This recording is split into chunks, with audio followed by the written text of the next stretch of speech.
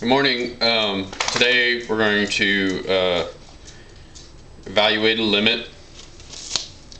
So the limit as x approaches negative infinity of the square root of 5x squared minus 2 divided by x plus 3. The technique in evaluating this limit is we're going to divide the numerator and the denominator by the highest power of x in the denominator, which is x to the first. So I'll do that.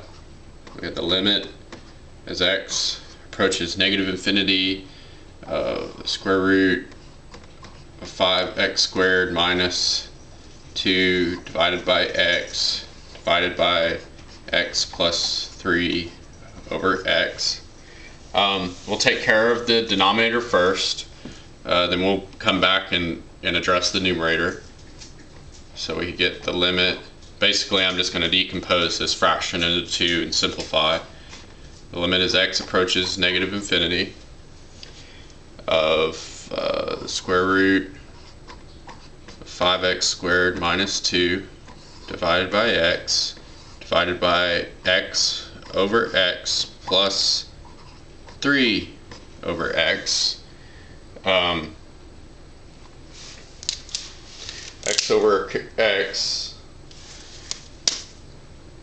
is of course just 1. So now our issue is getting this x right here in the top denominator under the radical sign. We can do that by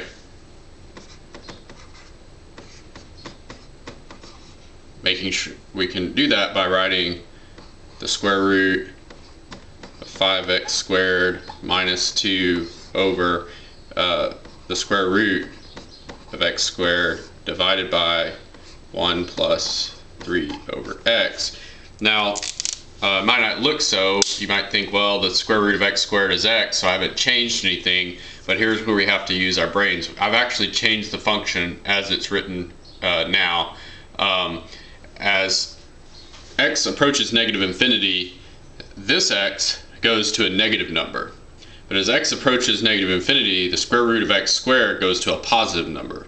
So in order to compensate for that change that I just made, I'm going to multiply by a negative 1, or just write a negative sign right there.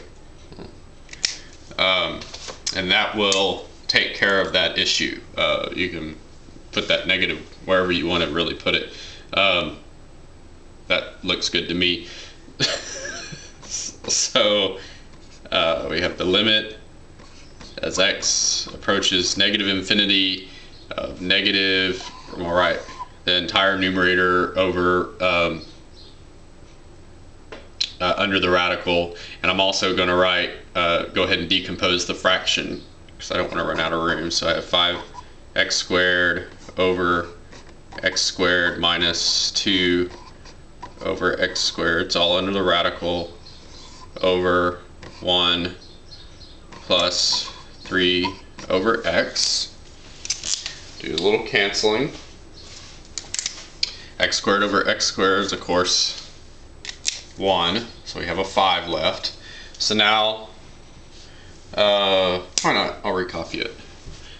The limit as x approaches negative infinity of negative square root of 5 minus 2 over x squared divided by 1 plus 3 over x.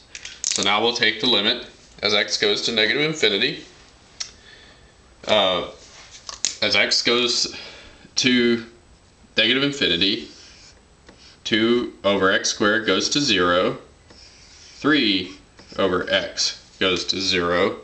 So we're left with 1 and the square root of 5 in the numerator. So the limit as x goes to negative infinity of the square root of 5 x squared minus 2 over x plus 3 is negative root 5. And people like boxes, so I'll box the answer.